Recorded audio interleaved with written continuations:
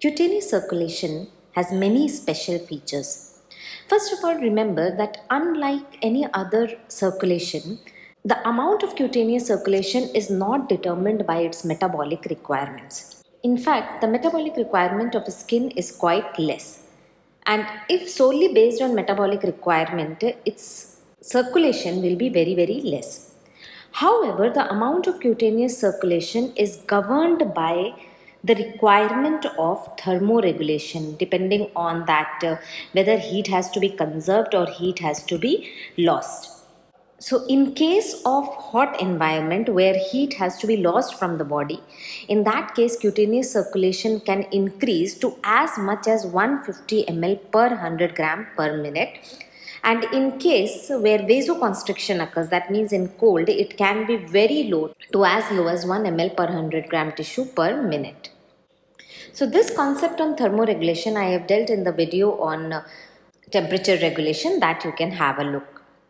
But here, apart from this, we will deal with certain special characteristics of cutaneous circulation. So first comes the presence of arteriovenous anastomosis. So this diagram here shows that this is the presence of arteriole and these are the venules, and these are running deep in the dermis. And you see this connection runs in the superficial dermis as well. And then at the level of the epidermis, what we are seeing that there is a capillary loop arising. So there is arterioles, then there is a formation of the capillaries, then veins, which are taking away the blood back to these venous plexus.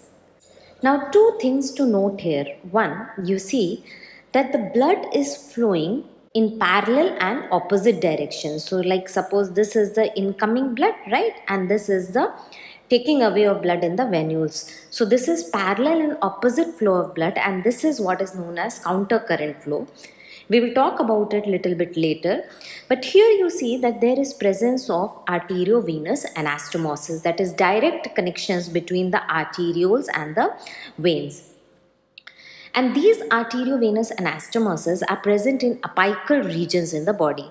That is, they are present in palms, soles, then the fingertips, right, and toes also, then ears, nose, and some other face areas like lips. So presence of these AV anastomosis is important for thermoregulation.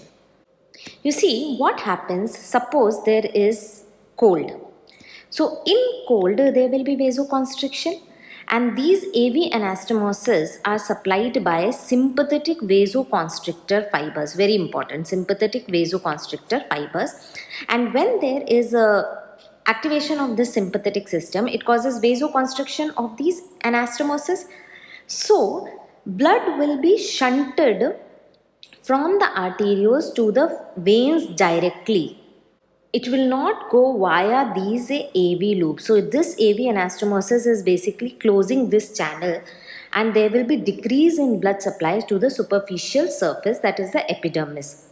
So due to vasoconstriction, there is decreased blood supply to the surface of the skin. So what? So if there is decreased blood supply, there will be decrease in the heat loss from the blood vessels to the environment, right? So that is very important, the function of the arteriovenous anastomosis. And that is also the reason that in these areas, you see when there is cold, what happens? Your hands and feet, fingertips, your nose tip, they are cold, right? They are much closer to the environmental temperature. Why?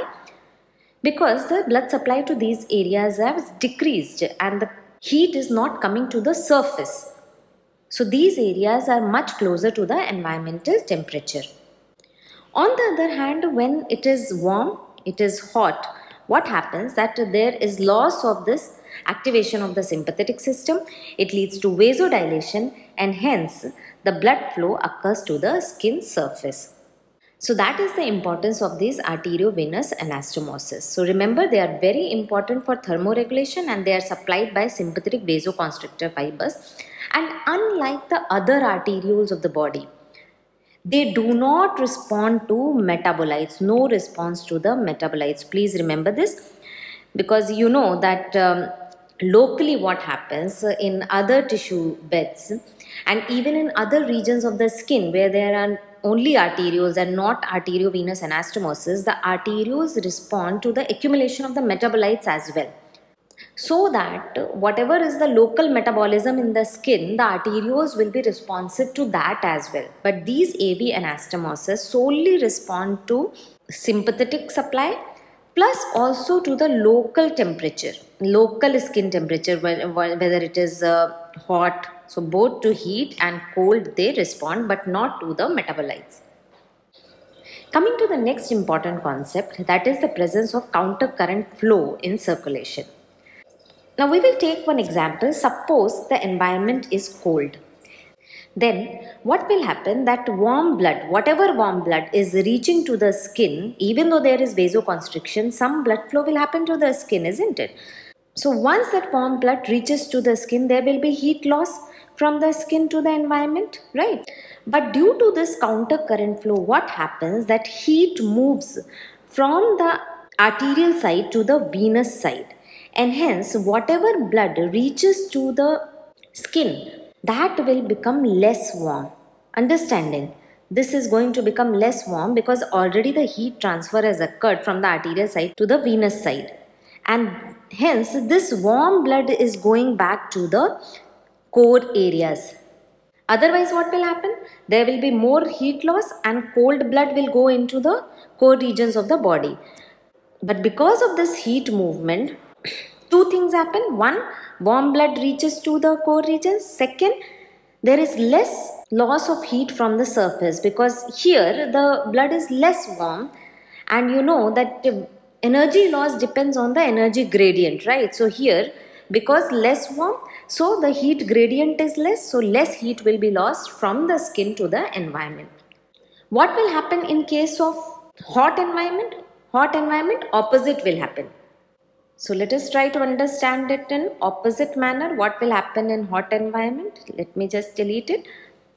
So in case of hot weather, warm blood is coming, right? And here much more warmer blood will reach to the skin surface. So again the heat gain will be less because the heat loss and heat gain depend on the temperature gradient. So if here it is much more warm, so heat gain from the environment will be less since the temperature gradient is less between the environment and the blood. So that is how counter current flow helps in heat conservation in cold environment and less heat gain in hot environment. Moving on to some local reactions of the skin, out of which first one is white reaction. What is white reaction? See, when the skin is stroked firmly by an object, what happens, that there appears a white line. So if I stroke firmly, there will appear a white line. You can try it on yourself. And why this white line occurs? Because once that stroking occurs, there occurs, due to this stroking, constriction of the precapillary sphincters. Okay, precapillary sphincters, that is before the capillary there are certain sphincters, they constrict because of the mechanical effect of the stroking, and this prevents the entry of blood into the capillaries, and whatever blood is there, it drains out. So the region which has been stroked becomes white. So this is white reaction, and why does it occur? It occurs because of the constriction of the precapillary sphincters. Next local reaction which we see in skin is triple response. And what is this triple response? Triple response consists of three responses as its name suggests. That is, there is redness, then there is flare. Flare means flaring of the redness, increase in the redness in the area surrounding, and there is formation of the wheal, that is a local swelling. So what happens when the skin is struck more firmly than that which is happening in the white reaction? When it is struck more firmly, we see this triple response. And what is happening? That redness occurs due to local capillary dilation. Here what we saw in white reaction, there is constriction of these sphincters. In red reaction, these capillaries which are there, they dilate, and that is just by the mechanical effect of the injury, right? So when there is local dilation, there will be increase in the blood flow, and this blood flow will be seen as redness. Then flare is that suppose this is the area which is injured. Spreading redness to the surrounding area is flare. And why this happens? This happens because behind the capillaries there will be arterioles, right?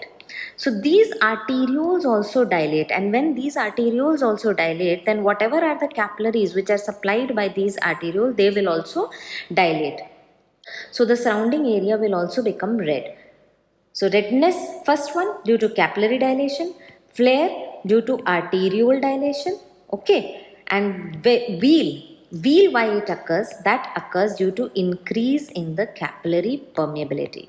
Increase in the capillary permeability. And what happens when there is increase in the capillary permeability? The water will flow out of the capillaries into the surrounding tissues. There will be extravasation of the fluid, and this is going to lead to local swelling. So this triple response we see in skin, and the cause is basically redness occurs due to capillary dilation due to local mechanical effect, and flare and wheal occur because of arteriole dilation and increased capillary permeability respectively. But this response involves nerves, and very interesting phenomena is seen here which is not seen anywhere. That is the only example of orthodromic conduction. So we'll see what is this. So what is happening, that there is a phenomena known as axon reflex, and this is responsible for flare and wheal. So suppose here this is showing the skin and this is the site of injury. Now the nerves there are stimulated, and what happens that these nerves will carry the signal to the spinal cord, that is the orthodromic conduction, right? But via one branch there is conduction back to the skin, and this is antidromic conduction. Axon reflex is the only example in the body of antidromic conduction, and these nerve fibers actually release two substances. One is substance P and second is CGRP, okay, and these both of them are responsible for arteriole dilation. So they are responsible for flare, and the wheal, that is increase in the capillary permeability, is caused by substance P. Substance P is responsible for increasing capillary permeability and hence responsible for local swelling of the skin. So that was about triple response. Coming to the next part, that is the nerve supply. As I told you that there is very interesting nerve supply. One is sympathetic vasoconstrictor, which is supplying the arterioles everywhere, and also the AV anastomosis, right, which I told you how it is important in causing shunting of blood during cold. And the other one is sympathetic cholinergic, and sympathetic cholinergic actually supplies the skin near the sweat glands, right? And when these sympathetic cholinergic fibers are activated, there is release of acetylcholine. And what happens due to this? There is actually conversion of kininogen to bradykinin. See, basically this sympathetic cholinergic causes secretion of the sweat, right? And sweat contains an enzyme which is responsible for conversion of kininogen to bradykinin, and bradykinin is a vasodilator. That is how in case of hot environment, both there is activation of sweat secretion and also there is local vasodilation in the skin. So this is one example of sympathetic cholinergic supply in the body, which basically supply the sweat glands. Now with this we have dealt with the major characteristics of the cutaneous circulation, but I will answer some why questions here. That one, why we have blushing in case of embarrassment, why our skin becomes redder when we are embarrassed, and there is blanching in case of fear or anxiety. See, skin in the head, neck and shoulder region, it is supplied by sympathetic vasoconstrictor fibers which are directly under the central control. So basically in case of embarrassment, the emotional reaction which occurs in amygdala, from there is inhibition of the sympathetic activity, and this inhibition of the sympathetic activity will lead to vasodilation and then hence it will lead to blushing. On the other hand, sympathetic activation occurs in case of fear, anxiety. So again, amygdalary reaction, it leads to activation of the sympathetic activity and it leads to vasoconstriction, and thus blanching occurs in the head, neck and shoulder region. So that is first. Second is that why in case of cold, the skin appears red. Ruddiness occurs in cold. See, we are telling that in cold there will be vasoconstriction. Then why there is reddish appearance of the skin in case of cold? That is because the muscles in the blood vessels respond locally, directly to the temperature. So initially when there is cold, there is this spasm of the muscles. So that leads to the vasoconstriction. Correct. But as the temperature decreases more and more towards the colder side, this muscles stop responding and hence there is loss of the muscle spasm, thus leading to vasodilation. Understanding? So it is this local vasodilation, because the muscles have stopped responding because of too much cold, that we see local redness of the skin in case of too much cold. Third is we may see an alternating phenomena of vasoconstriction and vasodilation, because cold will lead to local vasoconstriction, local arteriolar constriction will occur, right? So that is going to lead to vasoconstriction. This in turn is going to lead to ischemia, okay, decrease in blood supply to the skin, and hence there will be accumulation of the metabolites. Okay, accumulation of metabolites will again act on the arterioles and that will lead to vasodilation, because these arterioles will dilate and there will be increase in the blood supply to the skin.